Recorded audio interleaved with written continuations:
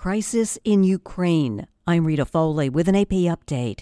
Ukraine's military says it has noticed Russians withdrawing from around the capital of Kyiv and another major city in Ukraine, Chernihiv. Moscow says it will cut back operations near those two cities to increase trust, it says, in talks aimed at ending the fighting.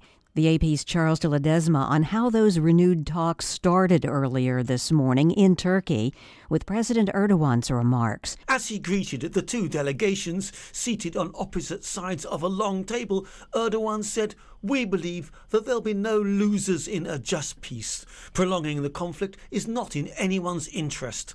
Earlier, an advisor to Ukrainian President Volodymyr Zelensky told Ukrainian media that there are intensive consultations going on regarding several important issues. I'm Charles de Ledesma. And I'm Rita Foley.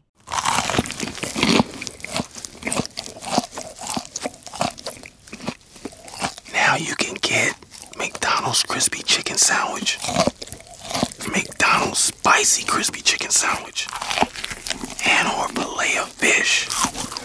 Any two for just $6. Sounds really good, doesn't it?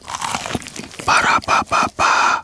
Prices and participation may vary. A single item at regular price cannot be combined with any other offer.